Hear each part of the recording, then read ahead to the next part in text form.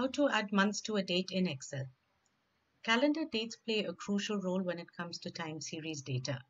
In Excel, dates are treated differently from numbers and text, and Excel has many formatting options and ways in which dates can be used in functions and functions for dates themselves.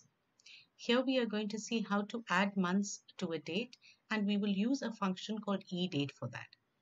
In this example, I have a loan that started on the 1st of February and I have 5 installments and the months in which they are due.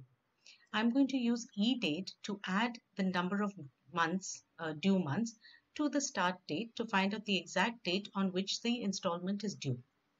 So let's take a look at eDate. I type equals, type eDate. I can see that it returns a serial number of the date. And then the arguments, I need to enter the start date. I click on that, comma, and the number of months, and close brackets and press enter. So when I do that, as described earlier, eDate returns a serial number. I now need to format this as a date. So I right click, go to the format cells option. This opens the window. I select date under category and choose a date format. Any one of the date formats, so I've chosen this.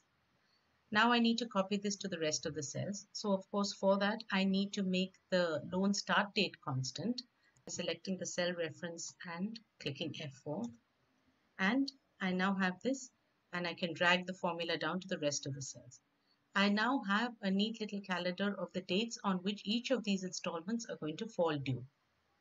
Now, the important thing to remember about eDate is that the date, the start date that is used in the formula has to be formatted as a date.